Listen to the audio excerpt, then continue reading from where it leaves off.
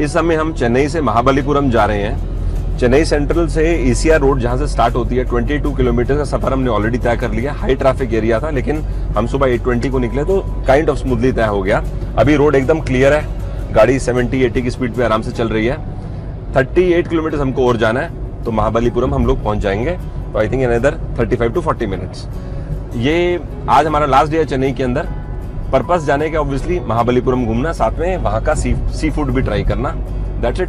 अब आगे की जर्नी एंजॉय करते हैं। ECR रूट पे महाबलीपुरम से 15 किलोमीटर पहले क्रोकोडाइल बैंक है, हम अंदर जा रहे हैं।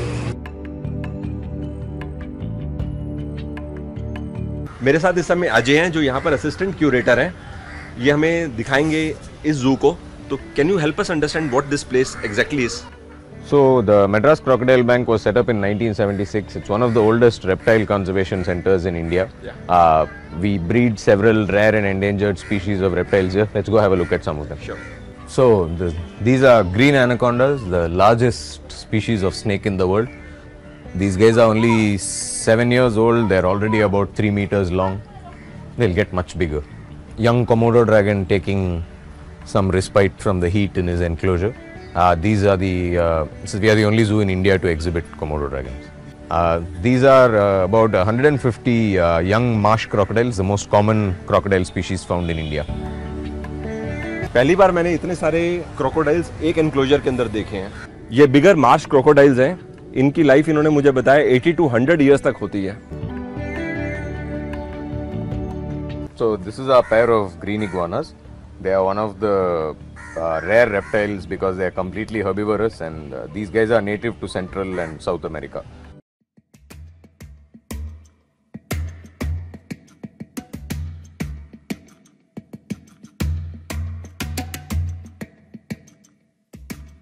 यहाँ पर 4 टाइप्स के स्नेक्स हैं, कोबरा, क्रेट और 2 wiper. This one is wiper. Viper, Russell's viper. Russell's viper, all the clothes in the cloth is disturbing, very angry. This is disturbing. अच्छा, ये एंग्री है। Yeah, very angry. He bite ready time and no disturbing, very quiet only. This one cried. This is This one name on the common cried. This common cried only is mostly dangerous. This viper order 10 times more poisonous. This is crate. Cried, common cried. This only bite only is 1 hour. This snake on the eating on the baby rat only eating. So scaled viper. So scaled viper. This is dangerous. Yeah, very dangerous. Bite 2 days only over people take. This common cobra, this only king cobra, common cobra body difference. King cobra black color. This only common cobra standing. This male cobra, female cobra, head difference. Sorry, head also small, head also female cobra.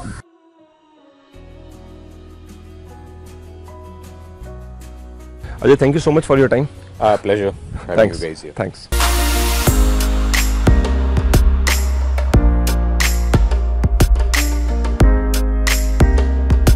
इस समय मैं Bob Marley restaurant में पहुंच चुका हूं।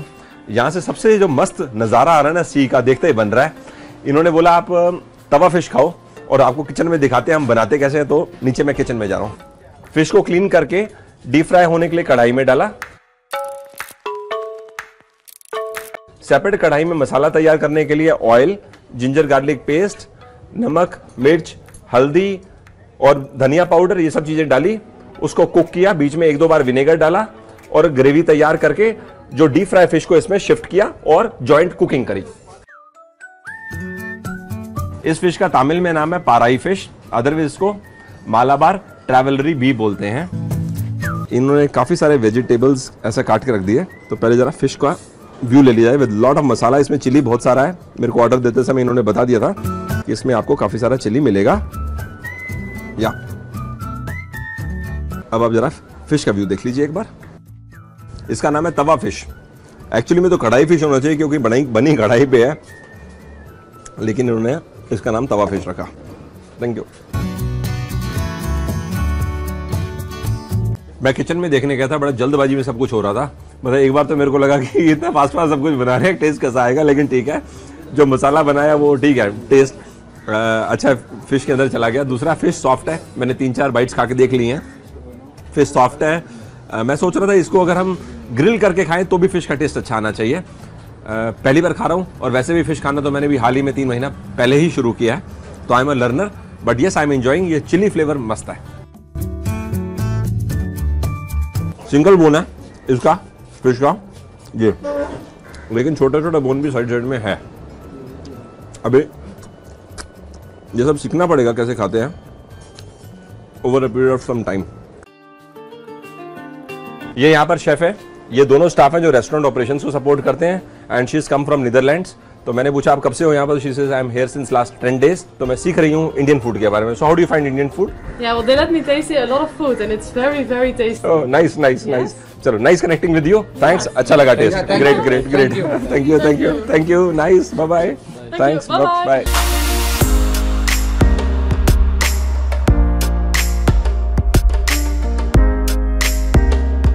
महाबलीपुरम घूमते घूमते इतना तो समझ में आ गया कि लोग यहाँ पर जनरली पसंद करते हैं इवनिंग या लेट इवनिंग में आना सी फूड खाने प्लस सी का नज़ारा देखने। इस समय मैं जा रहा हूँ इंस्टेंट कर्मा, चल के देखते हैं क्या अवेलेबल है।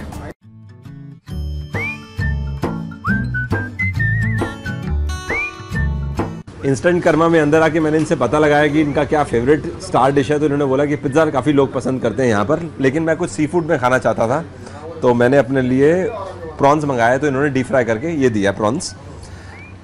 थोड़ा सा नींबू डाल लिया जाए एटलीस्ट ऑन वन साइड।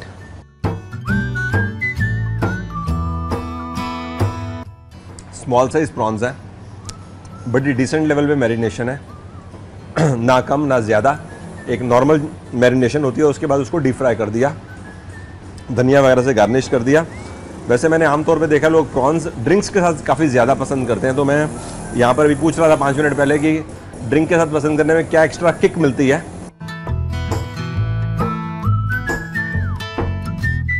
चटपटा सा फ्लेवर है।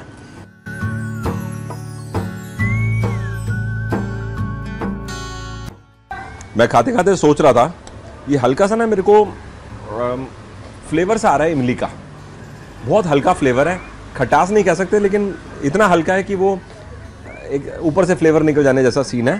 साथ में एक काम एज ए कॉम्बिनेशन में एनालाइज कर रहा था कि इंडियन मसाला मतलब लार्जली और साउथ इंडियन मसालों के अंदर कड़ी पत्ते का फ्लेवर, ये दोनों चीज़ें ना अच्छा कॉम्बिनेशन दे रही हैं इसके अंदर। साथ में प्रॉन्स फ्रेश हैं, that is perhaps the reason मेरे को पसंद आ रहे हैं और मैंने फट करके पूरा प्लेट खा ली। ओवरऑल अच्छा एक्सपीरियंस है। इस समय मार्च का महीना है, वेदर यहाँ पे हॉट है। जितना मैंने यहाँ के समझा कि पीक सीज़न होता है अक्टूबर से लेके फरवरी एंड तक या at max March first week तक, उसके बाद ऑफ सीज़न में चला जाता है क्योंकि जून जुलाई मई के आसपास गर्मी काफ़ी पड़ती है। तो इस समय वेदर थोड़ा हॉट हो रहा है, दोपहर का टाइम है, तो मे भी मेरे को यहाँ थोड़ा पसीना आ गया चेहरे पे बट फूड मेरे को पसंद आया। महाबलीपुरम में मूनरेकर्स बहुत पॉपुलर है। ये 2 रेस्टोरेंट्स हैं, एक ये और एक सामने। तो मैं अंदर जाता हूँ। यहाँ पर इन्होंने मुझे सजेस्ट किया है कि अगर आप पहली बार आए हो तो आप क्रैब ट्राई करो। तो can I C the making cooking? Okay. Crab को पानी में बॉईल किया, सेपरेटली मसाला तैयार करने के लिए कढ़ाई में ऑयल डाला, जीरा, green chilli chopped onion, ginger garlic paste, curry leaves, salt, हल्दी पाउडर, ब्लैक पेपर ऐड किया, थोड़ा सा पानी ऐड किया, साथ में कैप्सिकम ऐड करी। ग्रेवी को तैयार किया हाई फ्लेम कुकिंग करके। इन्होंने सेपरेटली एक टोमेटो ग्रेवी बनाई हुई है टोमेटो अनियन की, वो इसमें ऐड करी और उसके बाद जो बॉइल्ड क्रैब था वो इसमें शिफ्ट करके जॉइंटली कुक किया 1 से 2 मिनट के लिए। Dish ready. इस प्रिपरेशन का नाम है क्रैब पेपर मसाला। काफ़ी सारा ब्लैक पेपर दिखाई दे रहा है, ऊपर इन्होंने धनिया से गार्निश किया। इसको इन्होंने 2 पार्ट में पहले ही डिवाइड कर दिया। साथ में मैंने राइस मंगाया।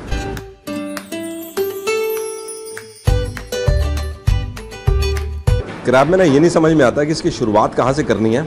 हालांकि मेरा सेकंड एक्सपीरियंस है, चेन्नई में भी मैंने खाया था।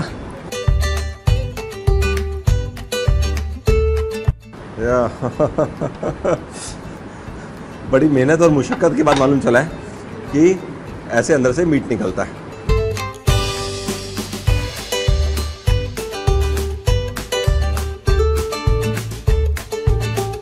बहुत सॉफ्ट है। अब समझ में आया, ये शेल के अंदर से ना मीट निकालना पड़ता है, थोड़ी मेहनत है, मेहनत से ज़्यादा प्रैक्टिस का काम है।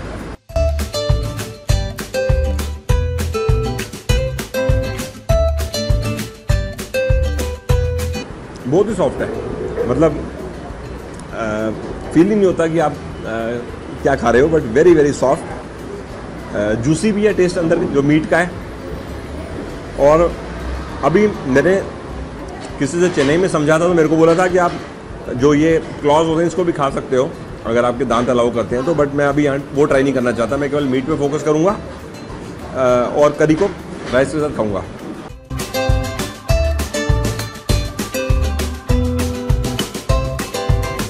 ब्लैक पेपर अच्छी चॉइस है इस तरह से क्रैब फ्राई को खाने में, स्पेशली वो जिस तरह से कुक हुआ है ना, ये कह सकते हैं कि चिली और ब्लैक पेपर मिलके ना मस्त फ्लेवर दे रहे हैं इस कॉम्बिनेशन में।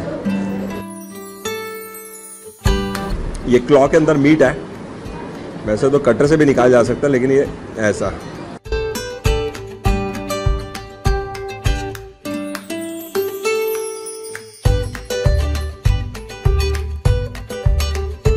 बिना कटर के बहुत मुश्किल है क्रैब खाना और इसके लिए बड़ी सीरियस ट्रेनिंग की ज़रूरत है। पहले एक दो बार के अंदर तो आदमी कंफ्यूज हो जाए कि ये खाना कहाँ है और क्या छोड़ना है, लेकिन आई थिंक मैं धीरे धीरे मैनेज कर रहा हूँ।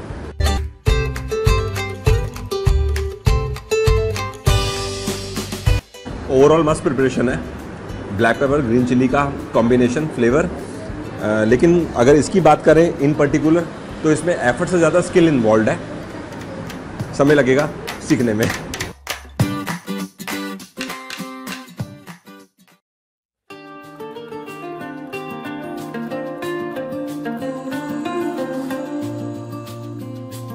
वापस आ गए सी बीच फेसिंग साइड में। ये नज़ारा तो वाकई देखते ही बन रहा है, इस तरह का अल्टीमेट एक्सपीरियंस तो मैं पहली बार ले रहा हूँ। सामने देखो कितना खूबसूरत सी सैंड और साथ में खा रहे हैं सी फूड। मैंने अपने लिए स्क्विड मंगाया है तो आती होगी। महाबलीपुरम एक बात तो समझ में आ रही है, 1 या 2 नाइट स्टे बनता है यहाँ पर, लेकिन आज हम दिल्ली वापस जा रहे हैं, लेट हो रहे हैं, 10 से 15 मिनट में हमको यहाँ से निकलना है क्योंकि हमको एयरपोर्ट से फ्लाइट पकड़नी है।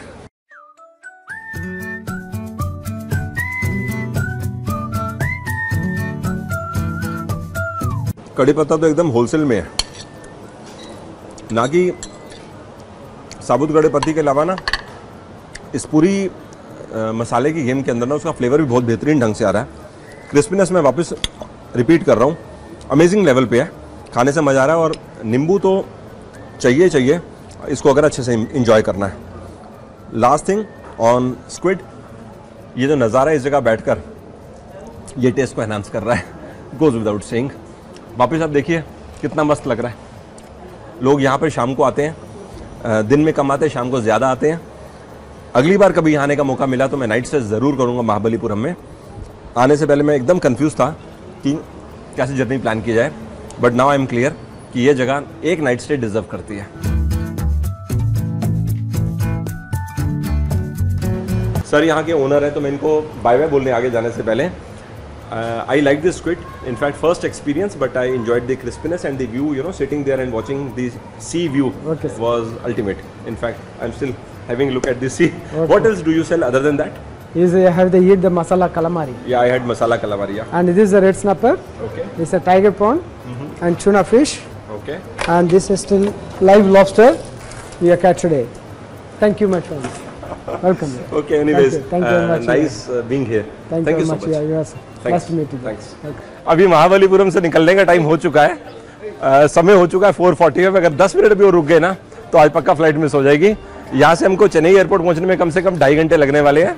बताइए वीडियो आपको कैसा लगा। अगर आप चेन्नई आते हैं तो समय निकाल के यहाँ ज़रूर आना चाहिए, स्पेशली अगर आप सी फूड के शौकीन हैं, प्लस आपको अगर इस तरह से सी पसंद है, इतना क्लोजअप व्यू में देखना। हमेशा की तरह मैं इंतज़ार करूँगा आपके कमेंट्स का। Thanks for your time.